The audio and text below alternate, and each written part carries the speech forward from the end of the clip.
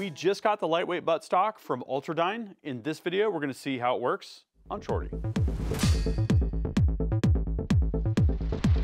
Hey guys, Gavin here from UltimateReloader.com.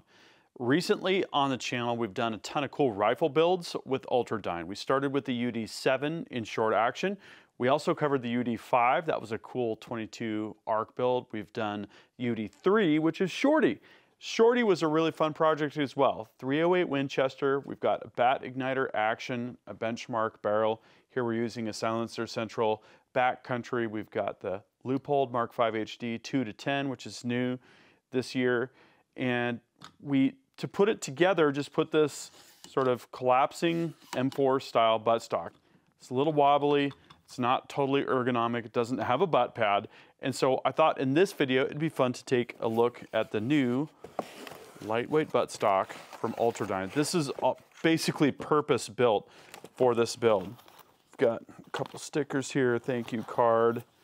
Really nice packaging that's cut custom for the lightweight buttstock, just what you'd expect from Ultradyne. Okay, so what we've got is the lightweight buttstock. We've got the optional bag rider, and we've got 2 additional length of pull spacers. So this lightweight buttstock is all about lightweight, simplicity, strength, and silence and features, right? When you screw this down and you tighten it, there's no parts to rattle here. And with length of pull spacers, comes with 2. We can collapse that down and get 13-inch length of pull. Here we're at 13.5. And if we add these 2, we're going to be at 14-inch. Now, when you order the lightweight buttstock, you can specify low, medium, or high for the cheek riser, which is included, and that's going to correspond to your rings, whether they be low, medium, or high. The optional bag rider is going to give us a bit more stability when we're using a rear bag, which we frequently do, and we're testing ammo. So I'm going to put that on as well. Okay, so I think this is going to be a great fit. Next, we'll install the accessories and put it on the rifle. Okay, so got everything out of the packaging. There's 4 small holes here on the bottom, and it looks like those are going to go like this. And so what I'm going to do is I'm going to get these kind of pre-staged. We've got an 1/8-inch Allen key here. Okay, so I shook those all through. Those are all kind of pre-aligned. I'll just go ahead and tighten those each individually.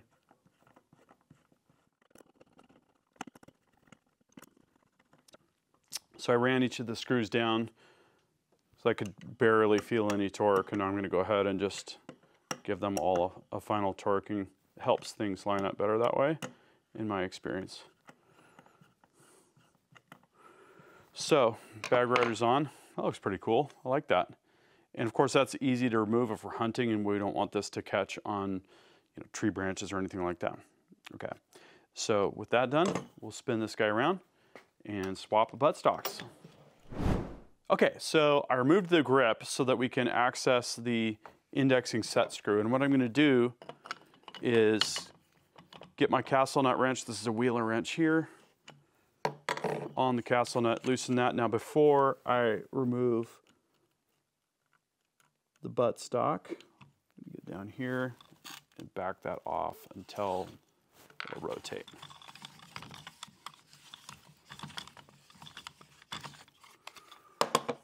Now we can take lightweight buttstock. I can actually feel how light that is. That is really cool. 0.875 pounds. So really great for a lightweight build. We'll call that good right there. Go ahead and get this properly indexed here. Can feel that hitting, and then we gently kind of tighten that so that it will hold the index. Tighten the castle nut again. Doesn't have to be too much. There. Okay, that's on.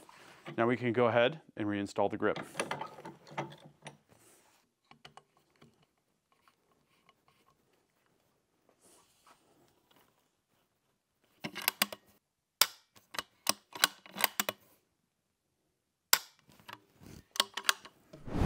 Okay, the buttstock with bag rider is installed. It's properly indexed, it's torqued. I did a little dry firing and I found that as suspected, that longer length of pull would be advantageous for me with my larger frame. So I'm going to take my 1/8 inch Allen key and we're going to go ahead and remove the screws that sandwich the butt pad onto the butt stock. Ultradyne designed this system such that the same screws can be used for all of the different length of pull spacer configurations, from none to 4. We've got our 2 extras here. I like how these all just stack together. Very cool.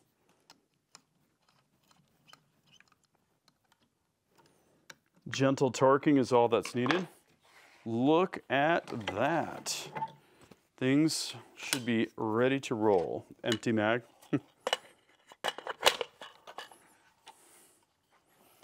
Okay, I'll have to say I like Shorty a lot better now. This is definitely, oh yeah. Oh, the length of pull is so much better now. Awesome. Okay, so the only thing left to do is to go shoot this bad boy. This is ammo that we loaded with Barry's 220 grain subsonic optimized plated bullets. This has Trail Boss, really fun with the suppressor in Shorty. Let's see how this is gonna feel. Yeah, just really like that length of pull. That just feels dialed.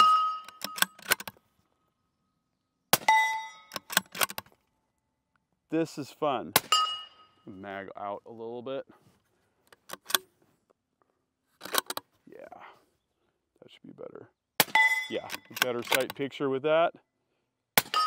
Nice. Oh man, so much fun.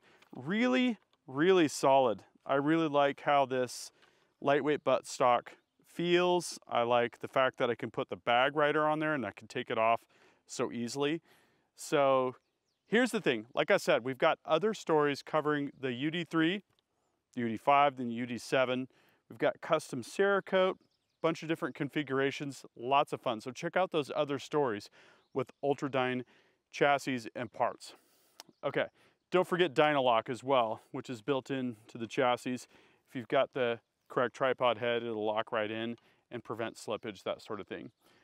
What I'd like to know though, is what do you think of Shorty, the 16-inch 308 build?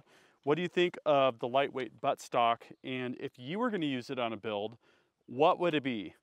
What stock, what cartridge, and what would you be using it for? Drop a comment and we'll start that discussion. Thank you for watching. That concludes this video, and that means it's time to wrap it up.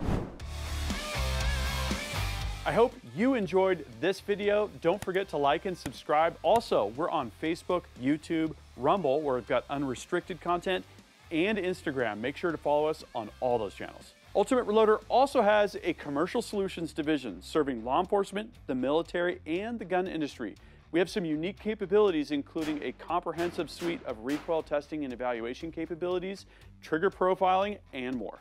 If you're interested in custom rifles like what we build here on the channel or gunsmithing services, you're going to want to go to rifles.ultimatereloader.com and get on the wait list.